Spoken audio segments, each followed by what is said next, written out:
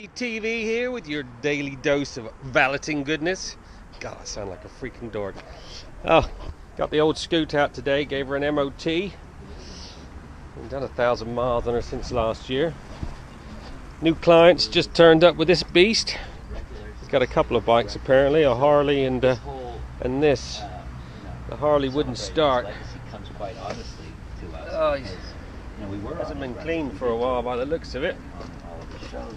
Then we went on to produce our shows, and the very people who It's got salt and grit would appear on our shows all over it. Oh, the chain's not too bad.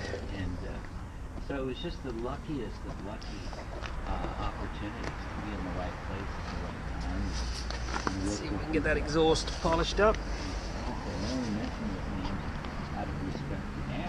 Full Monty finished, waiting for the client to come back. Giving up the exhaust, a bit of a polish, wheels, the usual. Looks a bit fresher. Shame the wheels are chipped up. Anyways, client should be happy.